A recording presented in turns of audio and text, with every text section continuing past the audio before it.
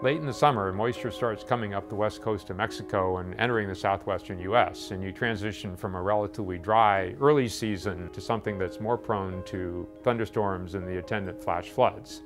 Relatively small amounts of rain in a desert condition can lead to a flash flood, even if it's a long way away.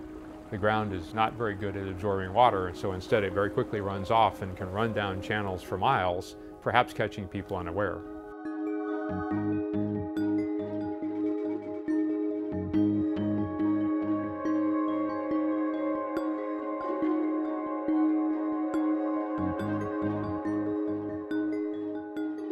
In a general sort of way, we know that it rains in the summer and doesn't rain the rest of the year.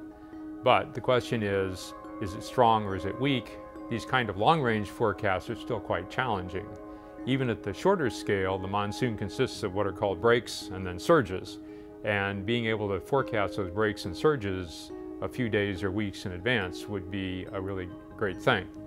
There's a certain capability to do that now, but if we understand the precipitation processes better, that will give us a better handle on how the heat is released in the dynamical systems that are contributing to the breaks and surges.